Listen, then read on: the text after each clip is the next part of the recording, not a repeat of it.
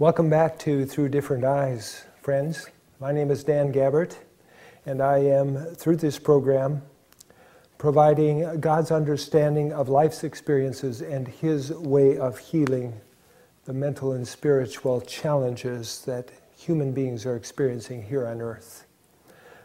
Last time we were together, we learned one of the significant and principal laws of the mind was found in Proverbs 23, verse 7. There in Proverbs 23, verse 7, it says, "As a man thinketh in his heart, so is he." And we discovered that our feelings are actually produced by our thoughts and not the actual events. Here is another statement from Dr. David Burns from the University of Pennsylvania, from his book, Feeling Good.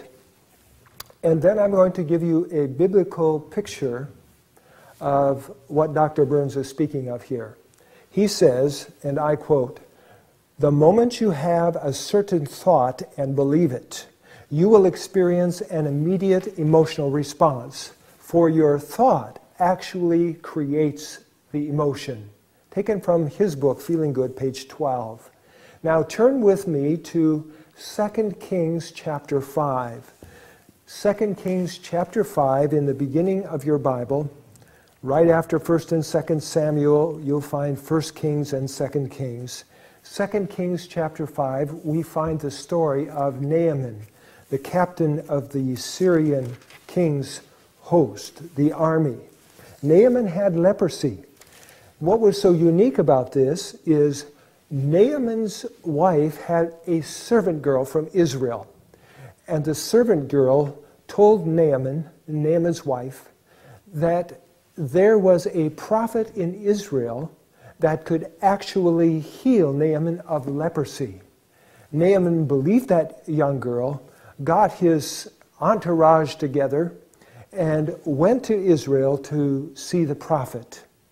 To make a long story short, while Naaman was there in Israel, waiting for the prophet's response, Prophet Elijah sent Naaman a messenger with instructions as to how to heal his leprosy. And we want to notice Naaman's response. I'm going now to 2 Kings chapter 5, and I'm going to start reading at verse 9.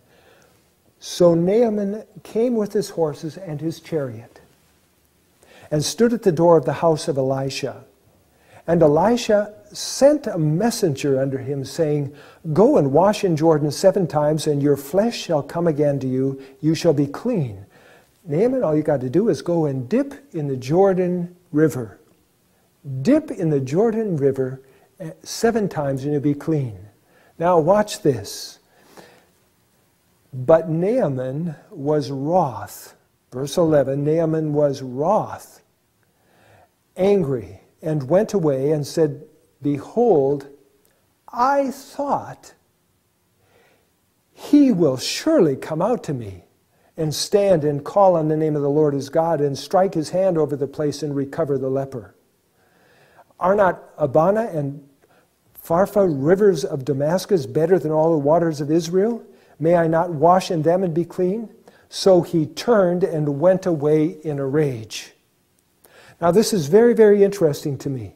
Very interesting that Naaman here, in his response to the message to go dip in the river, got angry. How come? Did you notice that in verse 11? Naaman said, "I thought." In Naaman's thoughts, he thought that Elisha was going to come to him in person and do some amazing thing to heal Naaman. But because Elisha didn't do it just like Naaman expected, what did it produce? The thoughts Naaman had in his heart actually produced anger, and he actually went away in a rage. You know, I'm so grateful, though, that there are servants, Naaman's servants, I'd love to meet them, that actually talked that man back into some common sense and said, Naaman, you've come all this way to get healed. Why don't you try it? I'm so grateful that those servants convicted Naaman, convinced him to go in the river and dip 7 times because Naaman was healed. Now it's interesting to me that not only what we think here affects our emotions, but it also affects our physical health. Dr. Neil Nedley, in his book Proof Positive, makes this statement on page 1. Many erroneously believe that inherited traits, that means genetic factors, are the primary factors determining their quality of life and how long they will live. For the vast majority of us, our health is primarily dependent on 2 other factors. Number 1, what we put into our bodies, and number 2, what we do with our bodies. Now, I'd like to take Dr. Nedley's statement just a little bit farther. Think with me. Who is it that decides what goes into my body and what I do with my body? We do as individuals. And let me ask you, where do we make the decision? Ah, that's right. We make the decision in our thinking. May I suggest that if we are to experience true and lasting healing, not only to our mental and emotional health, but to our physical health, and enhance our life like nothing else can, we must individually decide to get on track and stay on track in our thought life, actually choosing to put our faith in what God says about life situations rather than what I think or what someone else tells me is right or wrong. Would you agree? Well, think on it. Proverbs chapter 4, verse 23 says this, "Keep your heart with all diligence." It's talking about the mind. "Keep your heart with all diligence, for out of it spring the issues of life." Do you know what springs out of the heart of our mind? Go with me to Luke chapter 6, verse 45. Wow, what a statement. Look at this. "A good man out of the good treasure of his heart brings forth that which is good. An evil man out of the evil treasure of his heart brings forth that which is evil. For out of the abundance of the heart, the mouth speaks." Of course, the heart here being the frontal lobe, where our power of choice is located, where our conscience is located, where our intellect is located, and also our will. Out of the heart, out of the abundance of the heart, the mouth speaks. Now, what's so interesting is this. Listen to what can come out of the heart of the mind. Mark chapter 7 now, Mark chapter 7, verses 20 through 23. I hope you're beginning to realize how incredibly important it is to make sure that we're putting the right information into our mind. Notice Mark chapter 7 now, verses 20 through 23. Jesus speaking to his disciples here, and he says, that which cometh out of a man, that's what defiles him.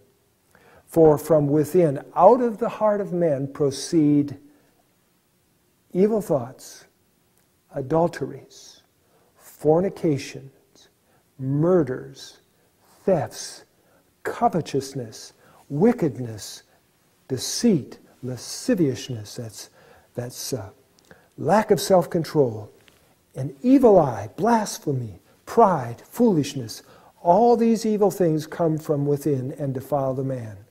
I am so grateful that I can also think good thoughts. You remember what we just read? Out of the good treasure of a man's heart, what I'm thinking in my heart, I can bring forth good things. Wow. Here are the results of a healthy spiritual life. Go to Galatians chapter 5, verse 23. Galatians chapter 5, verse 22 and 23. Here are some of the fruits, some of the things that come out of a healthy thought life. Galatians chapter 5, "But the fruit of the Spirit is love, joy, peace, long-suffering," which means great patience, gentleness, goodness, faith, meekness, temperance. Against such there is no law. I don't know about you, but I just really like the idea of having a thought life, thoughts that actually produce love and joy and peace in my personal experience. How about you? Dr. S.I. McMillan, in the preface of his book, None of These Diseases, makes this incredible statement. Peace does not come in capsules. This is regrettable because medical science recognizes that emotions such as fear and sorrow, envy, resentment, and hatred are responsible for the majority of our sicknesses. Estimates vary from 60% to nearly 100%. Emotional stresses can cause high blood pressure, toxic goiter, migraine headaches, arthritis, heart trouble, gastrointestinal ulcers, and other serious diseases too numerous to mention. As physicians, Dr. McMillan says, as physicians, we can prescribe medicine for the symptoms of these diseases, but we cannot do much for the underlying cause, emotional turmoil, unquote. Isn't that amazing? Not only is my emotional life affected by what I'm thinking, but amazingly, what I'm thinking not only affects my emotions, but it also affects the health of my body. I want a healthier body. How about you? I want to get on the healing path of health, not only mentally and spiritually, but also physically. One more validation from the world of science before we move on to the third law.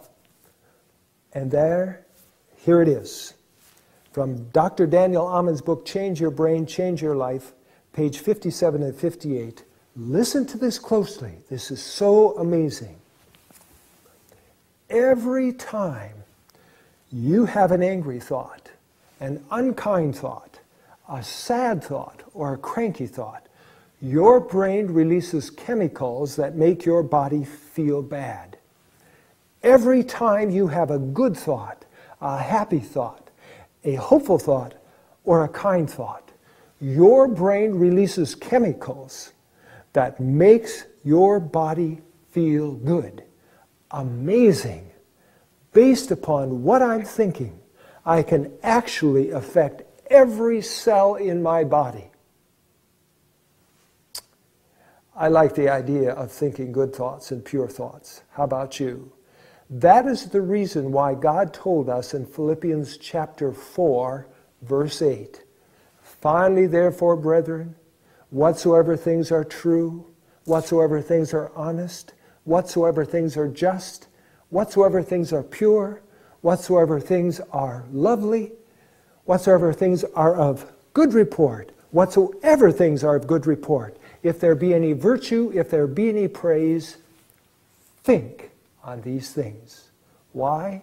Because my thoughts determine not only my emotional and spiritual health, but also have a great effect on my physical health. And I want better health. How about you? Let's move on now to principle number 2. Galatians chapter 6, verse 7. Very powerful principle. Galatians 6, verse 7, principle number 2 of the mind. Here it is. "Be not deceived, God is not mocked, for whatsoever a man sows, that shall he also reap." This principle applies to all dimensions of life. Sow negative thoughts, reap negative feelings. In all three dimensions of our nature, physical, mental, and spiritual, sow true and positive and hope-filled thoughts, reap positive feelings. Because whatever happens in the heart of your mind brings forth feelings and words and attitudes and actions. And dear friend, we can take charge.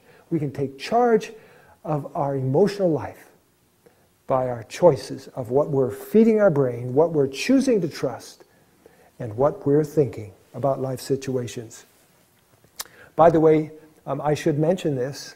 The reason why the mind works this way is simply because of that awesome power of choice that God has given us. If I had no choice, I wouldn't have to worry about what I thought. I wouldn't have any choice about it. Make sense? Well, principle number 2 is, whatever I sow, I reap.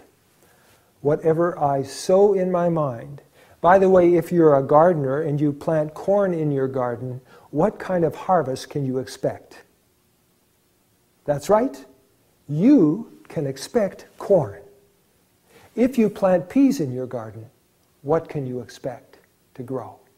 That's right, peas. Very simple, very profound.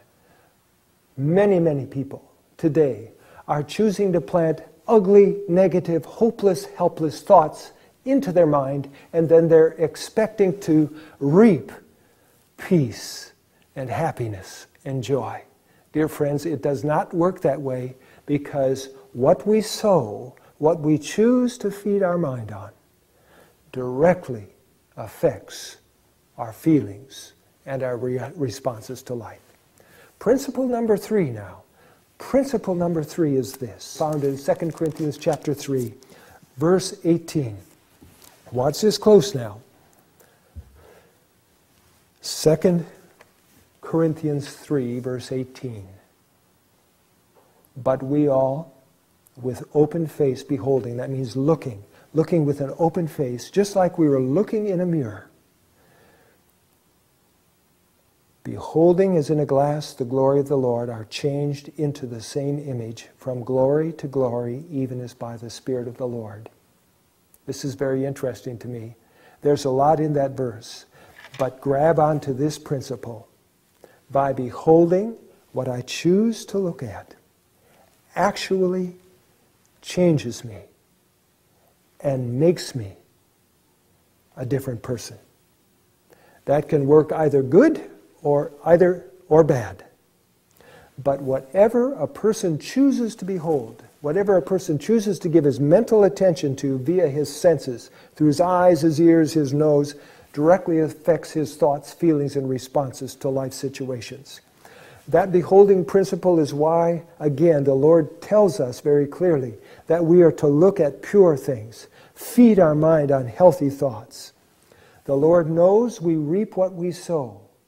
The Lord knows that even in our thought life, what we choose to behold, what we choose to look at, directly affects what we're thinking, directly affects our emotions, directly affects our physical health. Let me ask you a question. If a person actually wants to reap healthy feelings, healthier life, greater peace, greater joy, what kind of information, what kind of things do you suppose that person should feed their mind on? I'm sure you have the answer. I've got to start feeding, I've got to choose to start feeding my thought life with information that is true and accurate and positive.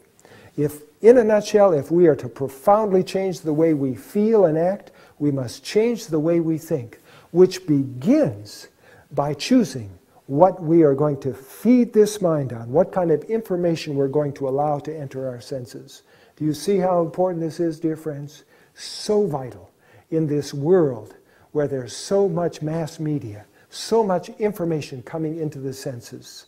If you're struggling right now with hopelessness, if you're struggling right now with fear, if you're working hard to control your anger, if you're struggling with anxiety, may I suggest that you begin to actually choose to feed your mind on things that are hopeful and true, things that actually bring peace and not unrest. Well, I might just mention right now that we've got to have a healthy model of healthy behavior. We have to have an accurate source of information about what is right and what is wrong, in order to decide what I'm actually going to feed my mind on. Praise God for 2 Timothy 3, verses 16 and 17. I want you to go there now and bring you back to the importance of using God's Word to find healing for your life. 2 Timothy chapter 3, verses 16 and 17. Towards the back of the Bible, after 1st and 2nd Thessalonians, we find 1 Timothy and 2 Timothy. 2 Timothy chapter 3, verses 16 and 17. And notice what the Bible says. All Scripture is given by inspiration of God and is profitable for doctrine. Doctrine is teaching about God. For reproof, for correction, for instruction in righteousness, that the man of God may be perfect, thoroughly furnished unto all good works. All Scripture, good for doctrine, what God is really like, the truth about God, good for reproof. Reproof tells me what's wrong. If I don't know what's wrong, I certainly can't discover what's right. For correction, not only does it show me the way God really is, not only does it show me what's wrong, but it also shows me what's right. And then, whoa, awesome, it also gives me instruction in righteousness. It actually shows me how to get right. God's Word is an accurate moral standard, a standard for determining what is healthy, what is not healthy, what's right, what's wrong. And may I ask you, think with me, who is our accurate model of healthy behavior? So that I can actually have a living model of healthy behavior. I'm sure you guessed it. That's the reason why Jesus came to this earth. So that He could actually reveal to us a healthy model. A model of healthy behavior that would bring healing, restoration, peace, victory, and happiness. Not just for a few moments of time here on this earth now, but for the rest of eternity. I want that for my life, dear friends. How about you? Please tune in again. Thank you for being a part of this interesting look through different eyes at healing our thought life. God bless.